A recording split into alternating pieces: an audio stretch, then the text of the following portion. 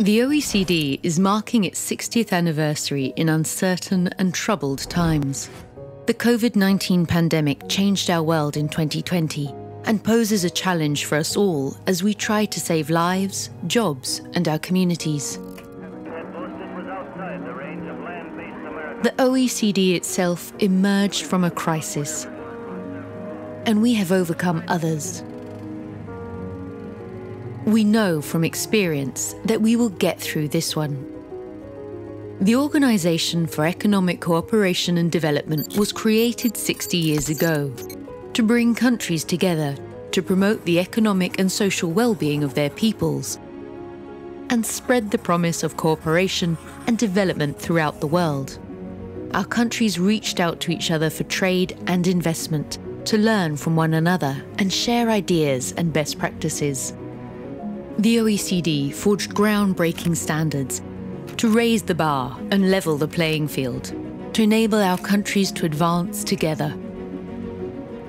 We urged reforms, established the Anti-Bribery Convention, guidelines for multinational businesses, norms for financial support and development assistance, and a polluter pays principle before anyone knew our climate was changing. We were ahead of the curve on the digital economy too, issuing guidelines to protect personal data before the internet age. Our joint efforts brought stability and prosperity and drew our world closer together. The OECD went global, welcoming in new members and worked alongside many countries. We entered the new millennium feeling buoyant, connected and confident. But then came the 2008 crisis. The collapse of financial markets shook our world. Globalization had benefited the lucky few. Working people, from the lowest earners to the squeezed middle class, felt betrayed and left out. Change was needed. We took a long, hard look at ourselves and charted a bold new course.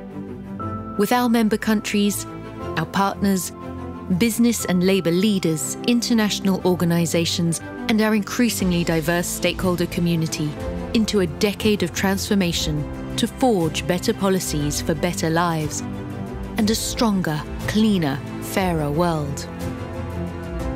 We widened our membership and built stronger links with the G7, G20, APEC, and the United Nations. And we listened to people constantly through our OECD Forum and our burgeoning media and interactive platforms. We examined what really matters in people's lives and reconnected with our founding mission by going beyond GDP and to put people's well-being at the centre. We launched new approaches to economic challenges to challenge our thinking and make policies more resilient and agile. Thanks to our inclusive growth initiative, we sought to bridge divides, focusing on inequalities in wealth and opportunity, the gender gap, and protecting the most vulnerable. We stepped up our fight against tax havens and left nowhere to hide by ending bank secrecy and exposing 84 million offshore accounts worth 10 trillion euros. We took unprecedented steps to ensure multinationals pay their fair share of taxes wherever they do business and supported revenue authorities in developing countries. We promoted responsible business conduct within companies and along their supply chains. And we urged our countries to go green, building on half a century of environmental work to support the Paris Agreement to safeguard our climate and our biodiversity, our planet and the future of our children. To improve education, we took the bedrock of our PISA tests and updated them for teachers and adults in a digital age.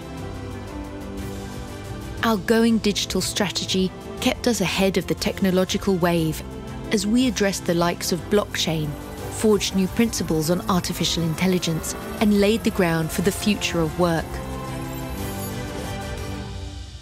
We transformed to respond to the world's most pressing challenges by integrating our economic, social, and environmental work pioneering new initiatives on climate, housing, sustainable infrastructure, and making the OECD more impactful. A do tank in tune with the needs of member countries and the global community. Still, COVID-19 caught us off guard, but not off our game. We responded as we've always done, steadying the ship and shifting into gear with timely data and analysis on our coronavirus hub as part of a massive global response to help countries navigate through the crisis and prepare for the future. The pandemic has amplified other critical global challenges we've long faced and has made addressing them more urgent than ever. The crisis has brought us to a moment of truth. No country can address these global challenges alone. Only by acting together, multilaterally, can we overcome them and build our world back better.